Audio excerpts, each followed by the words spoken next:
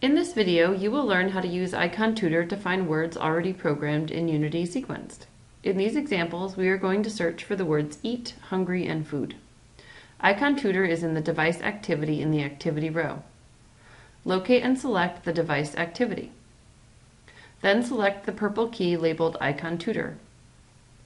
Type the word eat.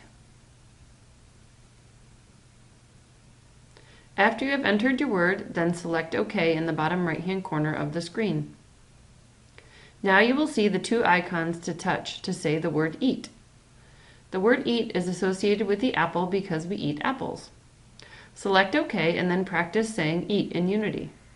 Find the apple, then the green action key for eat. Let's do another one.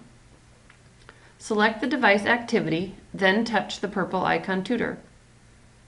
Now let's find the word hungry. Type hungry.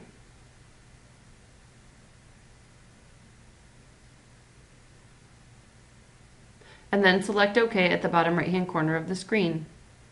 The word hungry is also associated with the apple because we eat when we are hungry. Select OK, and then go practice saying hungry. To say hungry, first touch the apple, and then the blue picture of the man thinking about food. The word hungry is spoken.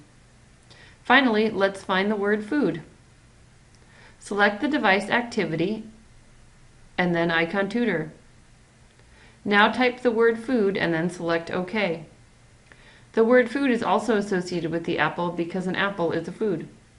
Select OK to practice saying food in Unity. First touch the apple, then touch the orange key with a picture of food on it. The word food is spoken. Please note, if you search for a word that is not stored in Unity, you will receive a message that says no matches found in the gray text area. Thank you for learning how to use Icon Tutor to find words in Unity sequenced.